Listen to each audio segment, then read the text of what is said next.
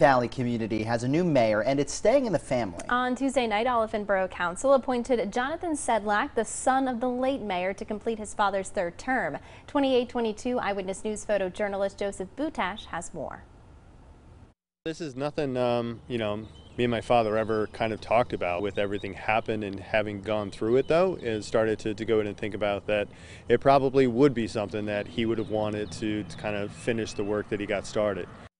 Jonathan's late father, Mayor John Sedlak Jr., passed away in January. Tuesday night, Olyphant Council appointed him to finish his dad's third term.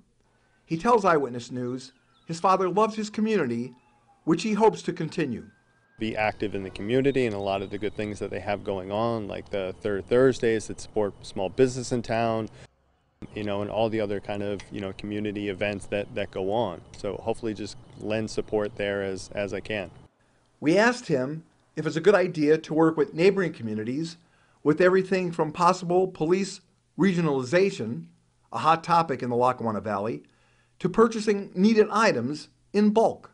It's a very good question. Obviously a popular topic right now with a lot of the studies going on. So I think it's the right time to go ahead and look into those things and kind of read what's in the studies and be able to take it from there and see what works best for everybody. Longtime resident Gerald Lachansky believes the new mayor was the right choice. I was thrilled that he got it. I know the Sedlak family a long time. I know Jonathan. He was a couple of years ahead of my son playing local sports. And, he deserves it. It should stay in the family. I'm glad that council went that way. Not something I ever had thought would happen, but with everything that happened with my father, I just felt it was the right thing to do. In Lackawanna County, Joseph Butash, 2822 Eyewitness News.